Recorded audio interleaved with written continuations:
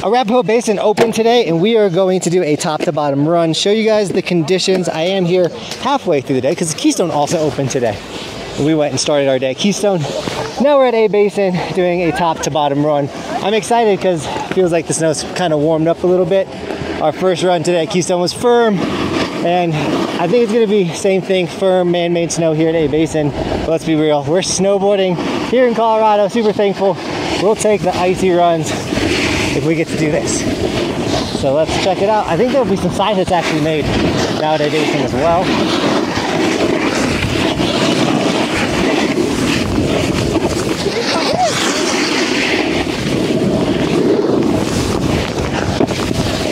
The snow's feeling good, for sure.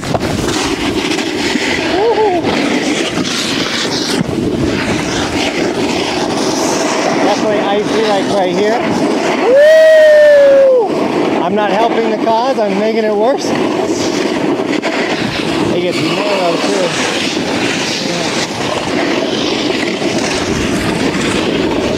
So years in the past, they would open up with a park. They would put it over on this side. But I heard A Basin's not doing a park this year. I really hope that's a rumor and not true, because we love our A Bay Park. We also love side hits.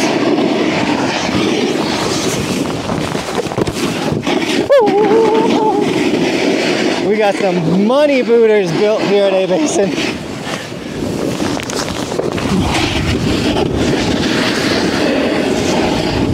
Obviously, it won't be as mogully if you show up early. Later in the day, these moguls will form until more opens up.